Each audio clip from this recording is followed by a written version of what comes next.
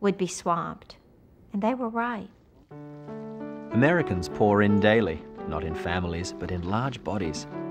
The leading gentlemen, when not talking of tobacco and cotton, find it very amusing to abuse and ridicule French morals, French manners, and French houses.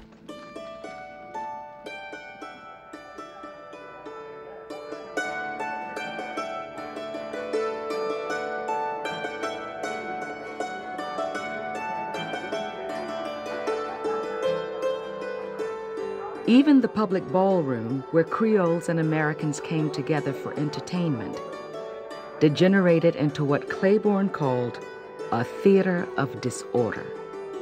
A fracas originated in a contest between some young Americans and Frenchmen.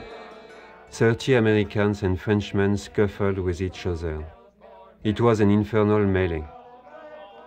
But drunken brawls weren't the only threat that required Governor Claiborne's vigilance.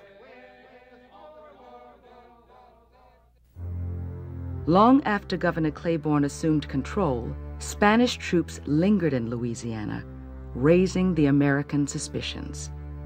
Spain had been careful enough to get Louisiana to use it as a buffer to keep the Americans away from the silver mines of Mexico.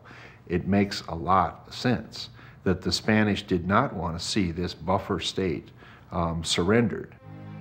With Texas to the west and Florida to the east, Louisiana was surrounded by Spanish territory.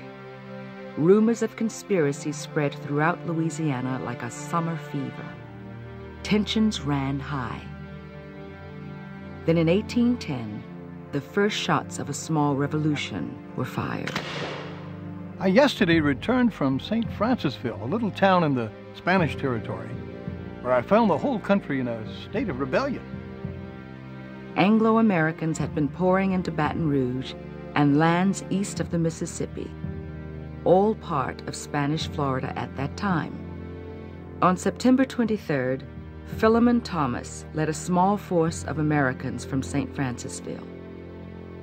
They marched on Baton Rouge, overthrew the Spanish fort, which was not difficult to do. Like you can visualize, it was sort of a sleepy place. I think one person was killed and 2 wounded. But they then established the Republic of West Florida.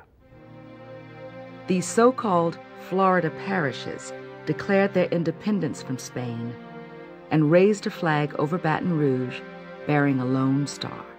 And suddenly, these now independent parishes join with the part of Louisiana that was bought in the purchase and become part of the state of Louisiana in 1812.